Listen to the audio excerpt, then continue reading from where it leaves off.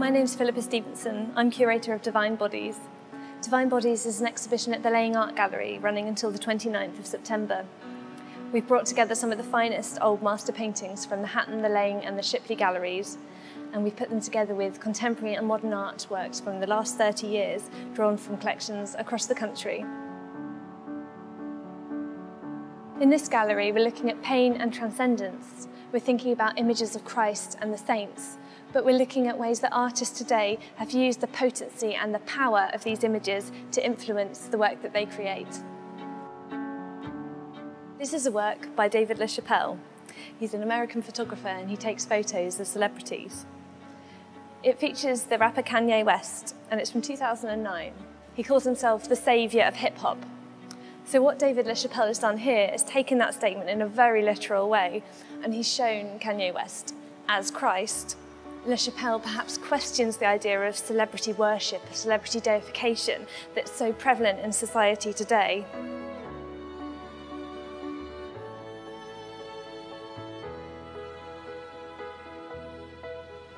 One of the most important things about Divine Bodies is to show the old against the new, to show how old masterworks from hundreds of years ago continue to influence artists and society today. This is a prime example. It's by Hans Schäufelein, a German artist working around the beginning of the 1500s. It shows Christ crowned with thorns. He's being taunted and beaten just before he's crucified. And the reason I put this so close to the LaChapelle work is because it shows Christ's face in such a similar pose to the way that LaChapelle has shown Kanye West.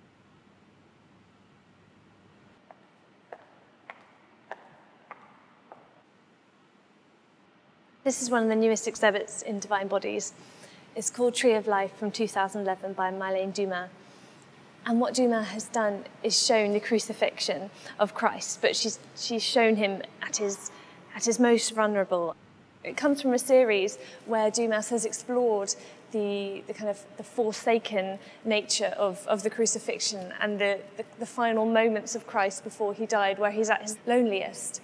Whereas with a picture such as this, Jacob de Witt's Christ on the Cross, which was created in the 1700s, we have a very different use of the crucifix. The artist has chosen to show Christ dramatised. His body is muscular and virile.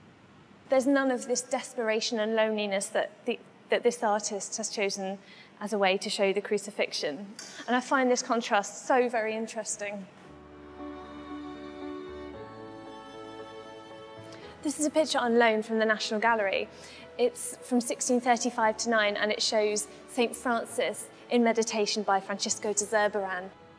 What's very special about this painting is it shows an incredibly spiritual moment. This is the point where he finally receives communication with God. He receives the stigmata, the marks of Christ's passion. And Zurbarán has managed to capture this extreme spirituality with absolutely beautiful detail. It's a religious image, but it goes beyond that, I think. It shows a real intensity of emotion, and that's why people can really connect with an image like St. Francis in meditation. And the reason why I've chosen this picture by Marina Abramovic is to connect with the image of St. Francis in meditation.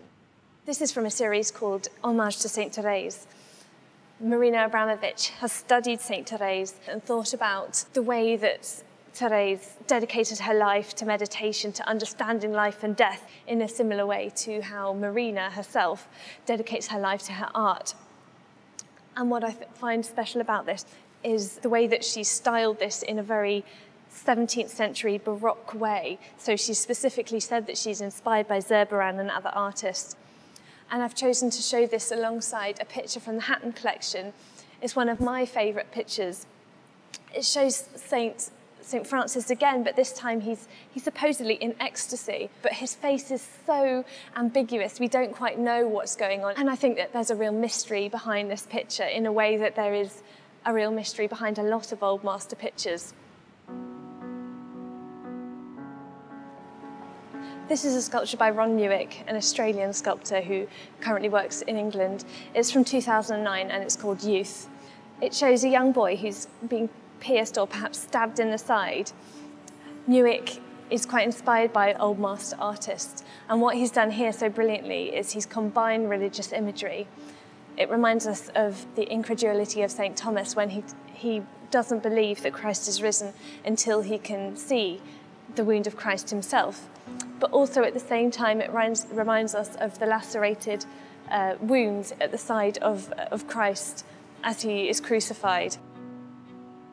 What Wtewael has said about this piece is that it shows disillusionment and a sudden loss of childhood. We're very much aware of knife crime and how increasingly younger victims are becoming involved. Wtewael explores this through religious imagery in such a powerful way through his hyperrealist sculpture. Divine Bodies runs at the Laing Art Gallery until the 29th of September. It's a great opportunity for you to come and see some of our finest old master pictures in the region, also to explore some great contemporary and modern loans, along with some National Gallery loans as well. We have an accompanying programme of talks and events for you to come and enjoy, so I hope to see you soon.